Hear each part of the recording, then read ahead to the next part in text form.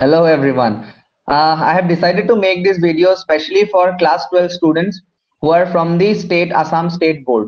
AHSEC মানে Assam Higher Secondary Senior Education Councilor পৰা যোনে 12 exam এবাৰ দি আছা.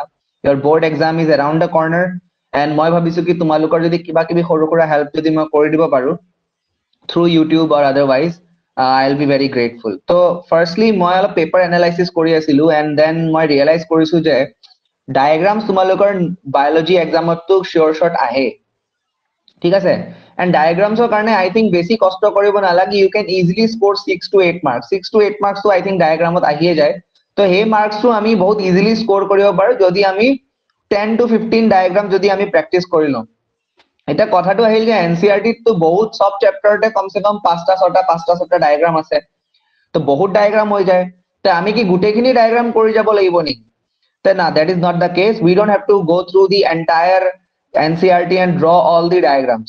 কিছুমান diagrams আছে specific যোনটো তোমালোকে চাই গলে হল আৰু হেতুৱে মই তোমালোকৰ লগত ডিসকাস কৰিব কাৰণে এই ভিডিওটো বনাই আছো ঠিক আছে so let's go through them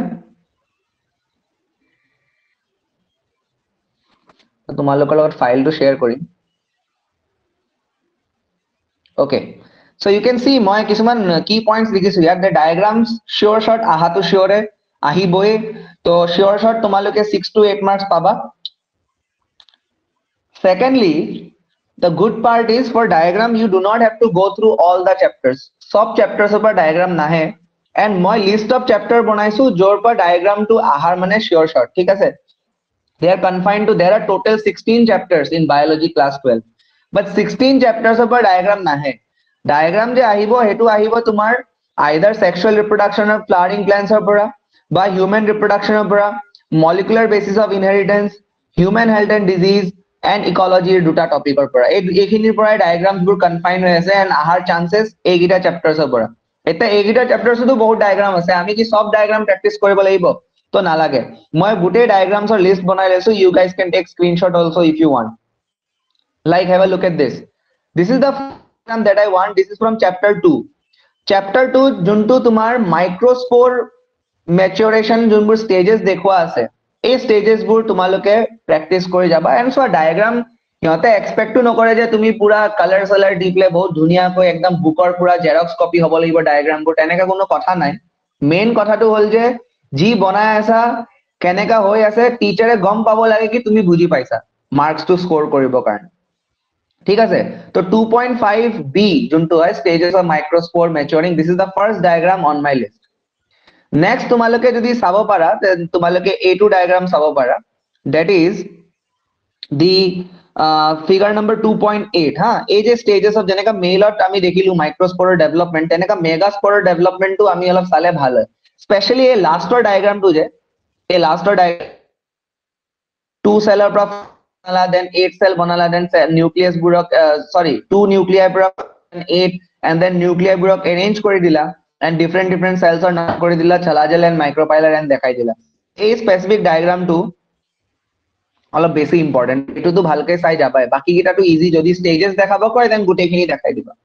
okay this is 2.8 of the NCRT then moving on to the next one the next one is again important this is the stages of embryo development in dicot ঠিক আছে এইটো diagram figure number 2.13b ডাইকটৰ যোনটো embryo development হয় মনোকটৰো embryo development আছে but আমাৰ কাৰণে ডাইকটৰটো বেছি important so ডাইকটৰ এটো যে stages বোৰ দেখুৱা আছে ইয়াত this diagram you can go through this diagram and if you observe very carefully different shapes are given a globular shape heart shape then this is actually torpedo shape তো এনেকা বহুত গাল shapes যে দিয়া থাকে এই shapes বোৰ আমি চাই যোৱা উচিত ঠিক আছে moving on to the next one next is from the chapter human reproduction ৰ পৰাও কিছুমান diagrams আমি চাই যাব লাগে যেনেকা first diagram টো হল তোমাৰ seminiferous tubules ৰ যোনটো section এই diagram sectional view টোৰ ওপৰত question কৰি direct দি দিব trees of seminiferous tubules and you have to draw this diagram again একদম exact এনেকা হ'ব লাগিব বুলি কোনো কথা নাই তুমি বাস দেখাব লাগে interstitial cells কোনখিনিত আছে sertoli cells কোনখিনিত আছে আৰু এটা দুটা spermatogonium দেখাই দিবা হৈ যাব that is sufficient you don't have to draw everything like this color देके ऐसा कुछ नहीं करना ठीक है moving on to the next one This is also from, this is very important. I would say the most important diagram from your board point of view. Sperm diagram to আজিকালি to CBSE to MCQ type exam হৈ গৈছে, but যেতিয়া CBSE to I mean theoretical exam হৈছিল, যেতিয়া আমি লিখিব লাগিছিল, subjective exam যেতিয়া হৈছিল, তেতিয়া এই diagram টো বহুত সুধিছিল। তো CBSE হওক, सेबा হওক, AHSEC হওক, state board or central board, sperm का diagram बहुत important है। Even for NEET also it is important if some of you are preparing for NEET। But anyways, মই ইয়াত boards ৰ কথাই পাতি আছো। তো sperm diagram টো definitely চাই যাবা, chapter number 3.6 figure তুমি পাই যাবা sperm diagram টো। You have to label the different parts and this is a easy diagram। sperm diagram টো ইমান tough নহয়, আৰামছে বনাব পাৰিবা। Moving on to the next one, again this is the TS of ovary। ovary transverse section এর উপর তো question আহে, বহুত tough নহয়, বাস এনেকা এটা diagram বনাই দি different follicles গিটাক দেখাই দিলে হল। You must know that সবতকে আগত primary follicle develop হয়, then তোমার secondary and tertiary and then Graafian follicle। তো এই follicles বোৰ দেখাই দিলে হল, and then তুমি corpus luteum যোনটো Graafian follicle পৰা ovum টো ওলোৱাৰ পিছত যোনটো structure বনে, ইমানখিনি যদি চাৰিটা বস্তু leveling কৰি দিয়া TS of ovary, then তুমি আৰামছে গোটে মাৰ্ক পাই যাবা। ঠিক আছে, আৰ ইয়াত ব্লাড ভেসেলস দেখাইছে, আৰ্টাৰি এন্ড ভেন। এটো যদি দেখুৱা ভাল কথা, নেদেখালে মার্কস নাকাটে, দেখালে বাট you might get full marks.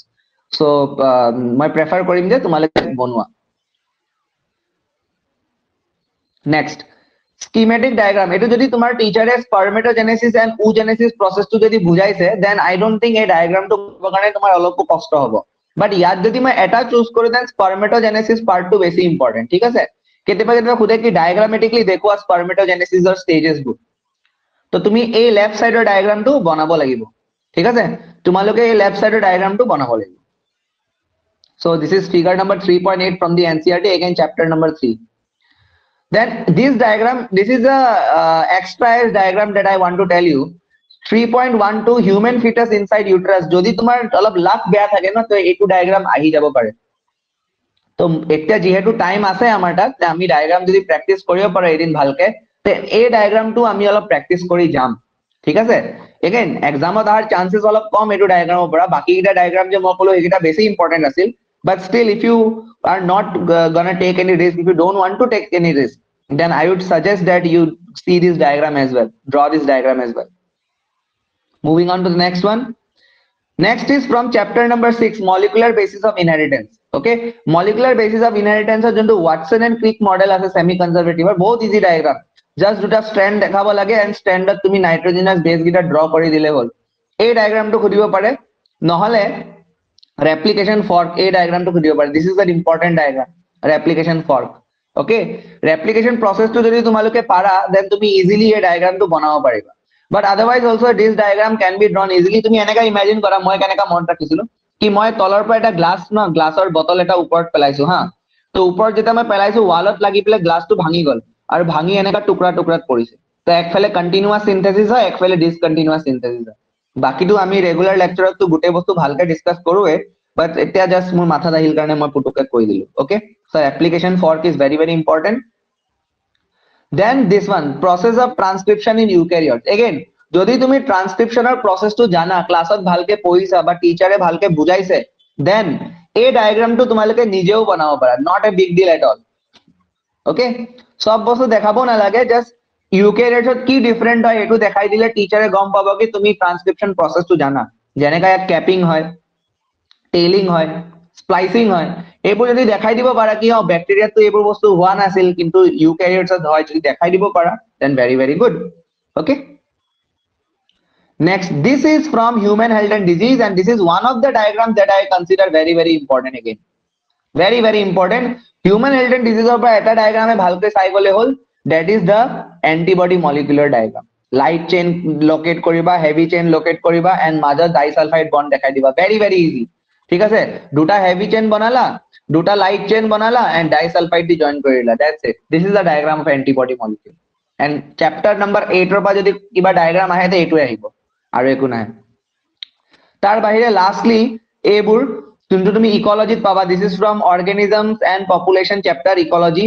here যিমানে পিৰামিড টাইপ ডায়াগ্ৰামস আছে ন, এই পিৰামিডাল ডায়াগ্ৰামস বোৰ বহুত ইম্পৰ্টেন্ট। যেনেকা এই ডায়াগ্ৰামটো এটা ইম্পৰ্টেন্ট ডায়াগ্ৰাম, দেন ইয়াৰ নেক্সট চেপ্টাৰ যোনটো ইকোসিস্টেম, ইয়াতো তুমি কিছুমান পিৰামিড টাইপ ডায়াগ্ৰামস পাবা, যে like this pyramid of number, pyramid of biomass, okay, then inverted pyramid of biomass and the pyramid of energy. এই চাৰিটা pyramidal diagrams বোৰ so এই data টো যদি মনত নাথাকিও তেবু চলি যাব, বাস গম পালে হল কি তলত primary consumer, তাৰপিছত primary producer, then consumer, then secondary consumer, then tertiary consumer, এইবোৰ locate কৰিব জানাটো বেছি important, এইবোৰ locate কৰিব জানাটো বেছি important, কিন্তু যদি তোমালোকে এই data টো যদি লিখি দিয়া ন, teacher will be highly impressed. So this is, I don't think ki etu bahut difficult hai, jodi tumi dubar man practice kora with these numbers, ebar tumi sai pele numbers bur likhila, ebar tumi na sai pele numbers bur likhila, ঠিক আছে, আর যিবোৰ হ'ব পাৰে যে প্ৰথমবাৰ you do incorrect, তোমাৰ কিছুমান numbers উল্টা পুল্টা হৈছে, match কৰি চালা, then again correction কৰিব try কৰা, then this is I think more than sufficient and this will give you a hell lot of marks. So from ecology point of view I would say ki the energy pyramids or the biomass pyramids or the number pyramids, those are the important diagrams that you can see. Okay, so মই এটো close কৰি আছো and on for the last time. So guys, I think this much is sufficient and this is something very scoring. So 8 marks যদি sure shot হৈ যায় আমাৰ কাৰণে বহুত ভাল কথা ন। বাকি মই আৰু ভিডিওস লৈ আহিম, তোমালোকে সাজেস্ট কৰিব পাৰা মোক যদি কিবা স্পেসিফিক ভিডিও বা কিবা টপিক যদি তোমালোকক লাগে, I will be very happy to help you. I will be trying to help you in the best possible way যাতে তোমার boards exam কিবাকে ভালো। Okay, thank you guys, see you in the next video, all the very best.